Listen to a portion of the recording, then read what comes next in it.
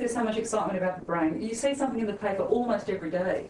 Well, there's a new day dawning for people who are investigating the brain. The thing they're finding out most in the last few years is that the brain isn't a static thing. The brain is a dynamic, moving, living thing that carries on growing if you do the right things for the rest of your life. You don't have to leave it and say, okay, I'm 50 now, and it's not going to happen for me, and my brain's going to decline, and it's all over. That's not true anymore. Now we know that the longer you live, the better you can get your brain to operate in certain ways. What is cognition, and why measure cognition at all?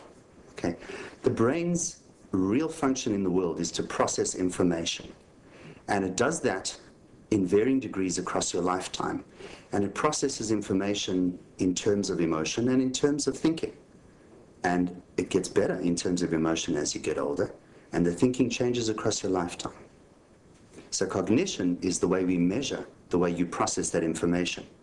What is Web Neuro? Web Neuro is a toolkit that we've created, and all you need to do to use it is to have access to the internet and a PC. And you can do this in 30 minutes in the comfort of your own home, and you can assess your emotions, your cognition. You can get a pretty good idea of where your brain is at for your age and for your gender. And what will I learn from doing the Web Neuro assessment? What you'll do with using Web Neuro is gain a baseline on all of the features that make your brain a good processor of information and make you good with people in terms of recognizing emotions. So you can get a profile of exactly where your brain is at any particular time, balanced against our norm tables, which are quite extensive in our database. And how will this help me improve my brain health? Can I actually make a difference to my brain health? For many years, we believed in the works of some scientists from the 80s that showed us that you were born with every bit of brain that you were ever going to have. We discovered in the late 90s that that wasn't true. And particularly looking at little things like songbirds, who every day have to add in 1% new brain tissue in order to create a new song. We discovered that human beings around 1999 have their own stem cells in their brain and can recreate their brain from scratch. This allows them to think and to do things differently. So if we can access that part of our brain that can strengthen itself, that can grow, we can improve, just like the songbirds do, on a daily basis. So there are exercises and things that I can do that will make a difference? There's a lot of literature out there on what you can do to improve your brain functioning. Most of them say 10 steps to this or 20 steps to that. We have condensed that into what we call the Big Five. We feed the brain, we train the brain, we defend the brain, we befriend the brain, and we manage the brain. And I'll explain what I mean by that. We feed the brain the stuff that's good for it, because most of our neurotransmitters are taken from the food we eat, as well as antioxidants and other things that help overcome the pollution and the damage we do to our body. We have to train our brain. We have to give our brain things every day that are very novel and very complex, that challenge the brain. We need to study, we need to learn, we need to do things, crossword puzzles, that increase the strength of the brain. So that's the train and the feed part of it.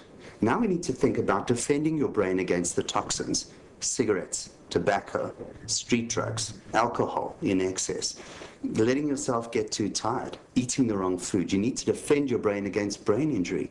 You also need to befriend your brain. Brains like ours are designed to be around people and to work with people.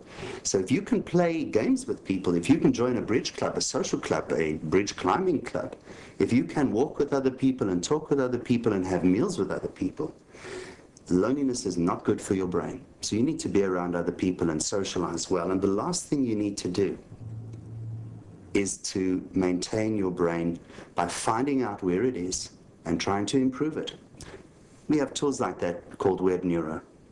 In order to maintain your brain and manage your brain, you have to keep your stress levels down.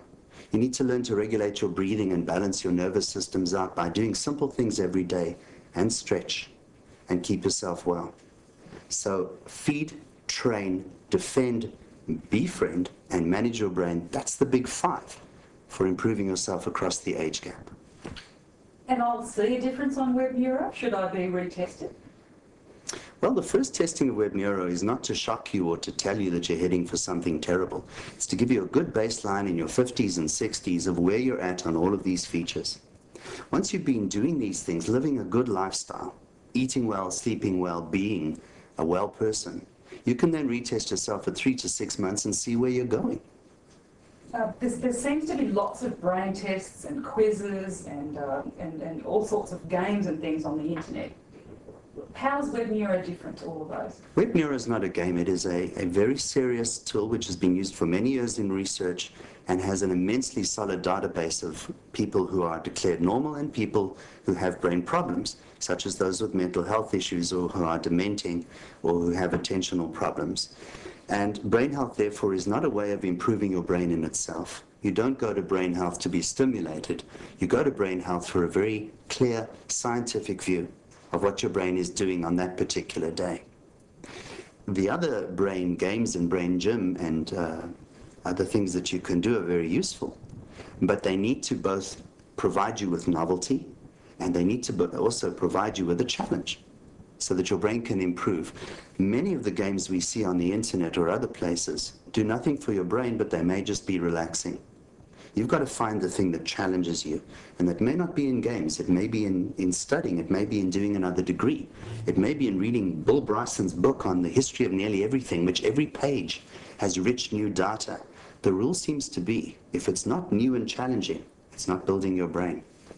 Part of the excitement of the brain in the last 5 years is for the first time we can think about the brain as an organ that's accessible and test it in the same way that we would look for things such as high cholesterol, for blood pressure. And we can monitor it, and if we test it and we have detailed figures for the brain, such as you get on Web Neuro, you can now say, well, my LDL cholesterol is this, my HDL cholesterol is this, my blood pressure is this, and my brain profile, or my brain index, is this.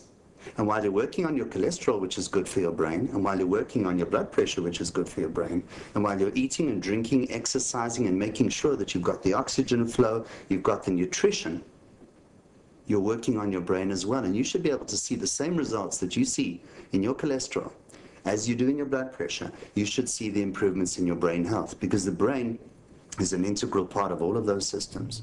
So what has made it so exciting now is that the brain is no longer locked inside a black box for us. It's now open to scrutiny, and that means you can get it, access it, and you can take control of your own brain health.